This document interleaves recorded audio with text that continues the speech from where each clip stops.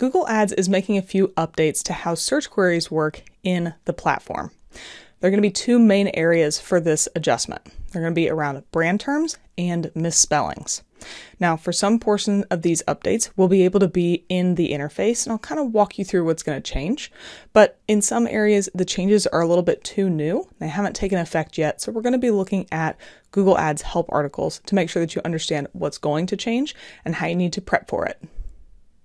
We're going to start off in one of the help articles from Google, because as you can see, even though this announcement was made about a month ago, as of the release of this video, a lot of these changes still aren't showing up in some of our accounts, so I need to walk through them someplace where you can actually have something to look at. As Google says here, they're making updates to query matching, and as I mentioned, there are two key areas for this. Scroll down just a bit, and the first area of focus is around brand traffic. As Google mentions, in previous years, they rolled out brand lists, which can allow you to focus on specific brands with your campaigns, whether it's trying to target specific brands for search or exclude brand traffic from Performance Max. But apparently, advertisers were not happy with that, or at least that's what Google says. So they're taking brand lists one step further. They're going to start recommending brand inclusions for broad match. So this means that it will start applying to broad match keywords. And if we scroll down even just a little bit more, you can see down here at the bottom that it will also start to apply to dynamic search ads as well. So all keyword match types as well as dynamic search ads will be eligible to use brand inclusion lists. And as we scrolled past just a second ago, Google's going to start to show you the suggestions they have for these brand lists on the recommendations tab. So this first image that you see up here will highlight when Google thinks that you'll be able to get better performance if you use brand inclusion lists for your campaigns. If you then click on some of the recommendations, you'll see the image down here below. They'll tell you which campaigns, which brands that you can take a look at their recommendation, apply it right there, or you can go create a new one and manually do it yourself. Now, in theory, all of this sounds well and good to me. Go ahead, send some recommendations. I'll either apply or not apply a brand list to my campaigns, and having it applied to broad match and DSA sounds great. But there is a catch to this, and this is where I'm not quite as pleased with this rollout. If we scroll down just a little bit here, you can see in this paragraph, brand inclusions are only available for broad match campaigns. So when you apply the recommendation from the recommendations tab, it will also turn on the broad match campaign setting, which in turn updates all the keywords in your campaign to broad match keywords. Now, if you've paid attention to many videos on this channel, or quite frankly, almost anything that Google puts out recently, they love broad match keywords. Huge fans of broad match. Me, not so much. They definitely have their time and place. If you're interested in how we approach broad match keywords, you can check out the video at the top of the screen right now. And I'll admit that over time, they have gotten better, but I'm still really weary of them. If you're not following on what I mean by the broad match campaign setting, let me hop into an account real quick.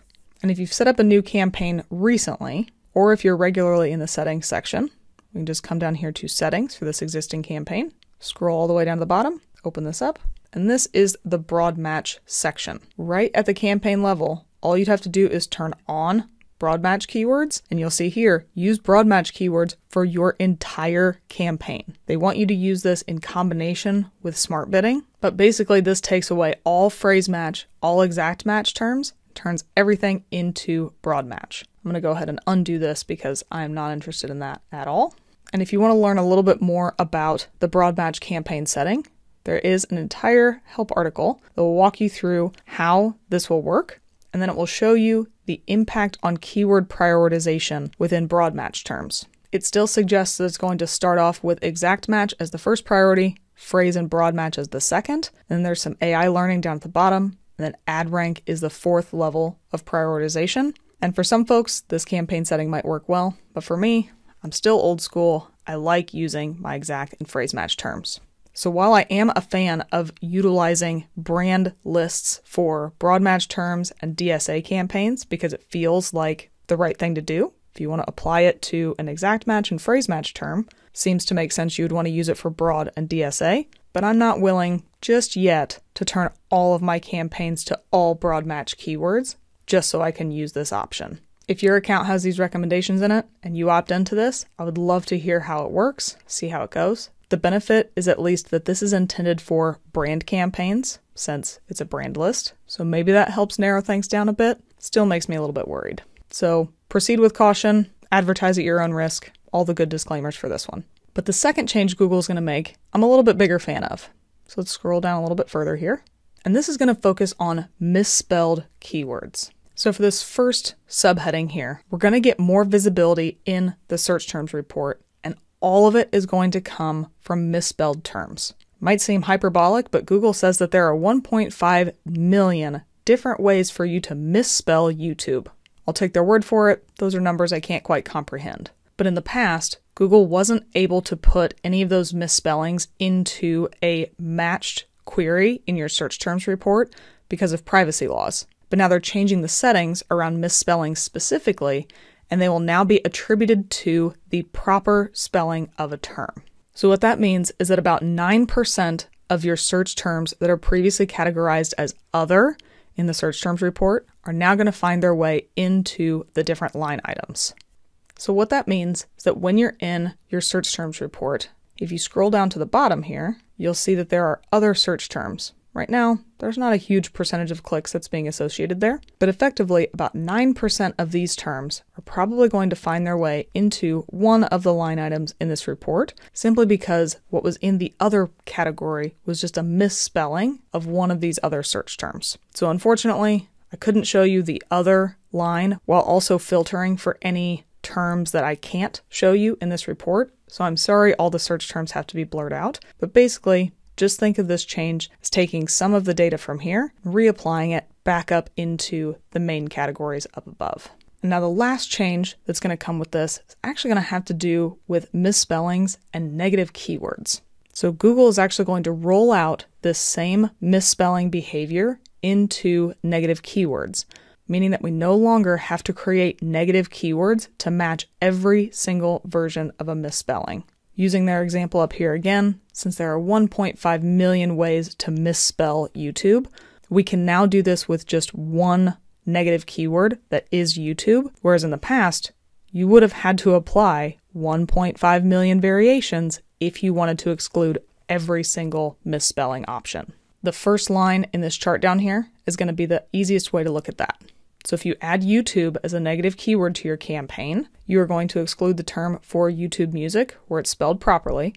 You will not exclude music streaming. You will exclude this YouTube mismatched version, and you will not exclude Google Music app.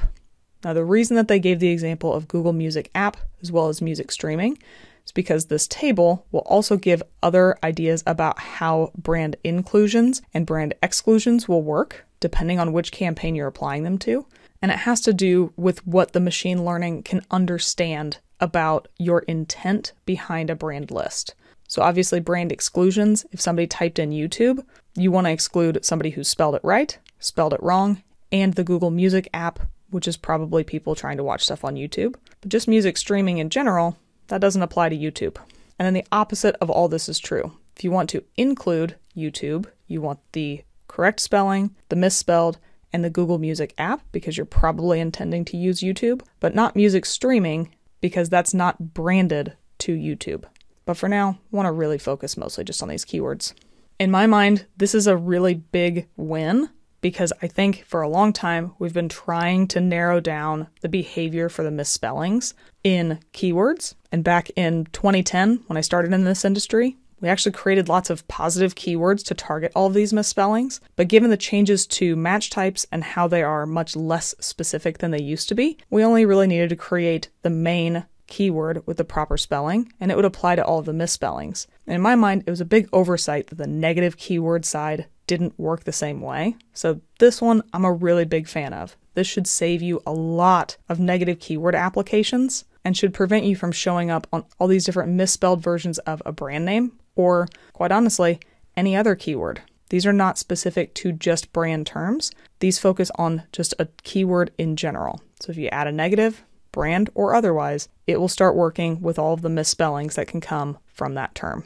So as I mentioned, a lot of these changes, it's tough to show in the interface because they either haven't rolled out or it's hard to show you how negative keywords work in the interface because all they're going to do is block the term. So hopefully you're happy with these changes, whether it's around the brand lists and match types or the misspelling of search terms and the negative keyword behavior that comes with it. I'm 50-50. The brand list stuff, I'll hold off for now, but the negative keywords, big fan.